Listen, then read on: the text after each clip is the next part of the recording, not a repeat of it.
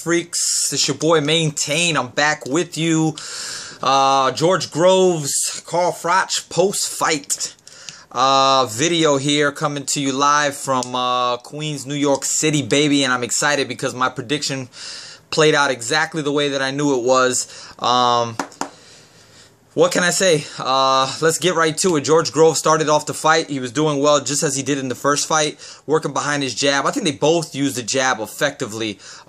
You could even see in the first round, I think it was like the first 30 seconds of the fight, Groves tagged Froch with a sharp, crisp jab, and just like his nose instantly got red, and you can see he was like, you know, he's like having trouble breathing out of it or whatever. But I think that he stuck to a good game plan at the beginning, same way he did in the first fight, working behind his jab, throwing 1, 2, 3 punch combinations, and then getting out of there. And then the fight just instantly took a turn in the 5th round. You saw it. I mean, it just completely shifted. Froch just closed the gap, and he got George Groves to exchange with him again. And between the 5th, 6th, and 7th, George was fighting off the back foot. He was pedaling back. You know, you saw him touch the ropes. He hadn't touched the ropes, I don't think, in the first 4 rounds. I mean, maybe once or whatever. But he was boxing well, and then Froch just, you know, used his experience, and he frustrated George Groves again. I watched the fight, and he did what he did in the first fight, which was, I don't know if you guys have noticed it, but like,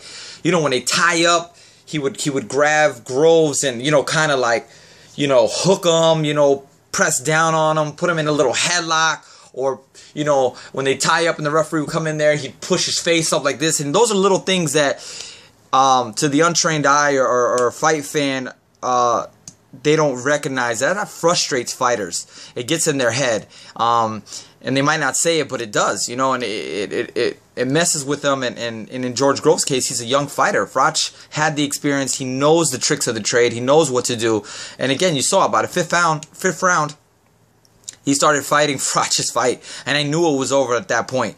And he engaged with him, and Froch was getting the better of the exchanges, you know, and you heard the corners telling him, I mean, Patty Fitzgerald, hats off. Patty Fitz was telling George Groves, listen, tie this guy up, you know? Don't exchange with him.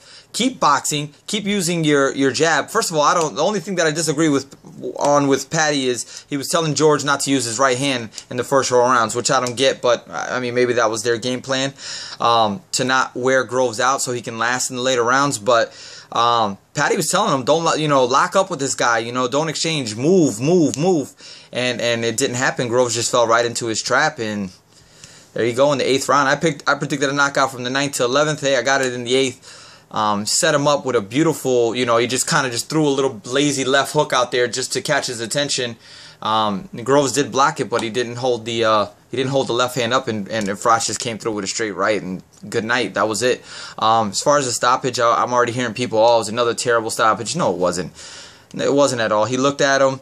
The guy he wasn't even trying to get up at the beginning, you know, his eyes were all everywhere. I said he waved off the fight. Once he waved off the fight, then yeah, it hit Groves, and Groves was trying to get up. But I mean, you can see he was on a stool, he was wobbly, they had to put an oxygen mask on him. So listen, props to Froch and both Groves. They put on a great performance, and Groves will come through. He will be a future champion and get his, but right now Froch is just too much for this kid. You know, he knows how to get in this kid's head, and he knows how to fight him. So, but yeah, it was a great fight. I hope you guys enjoyed it as well, and see you guys in the next vid. Peace.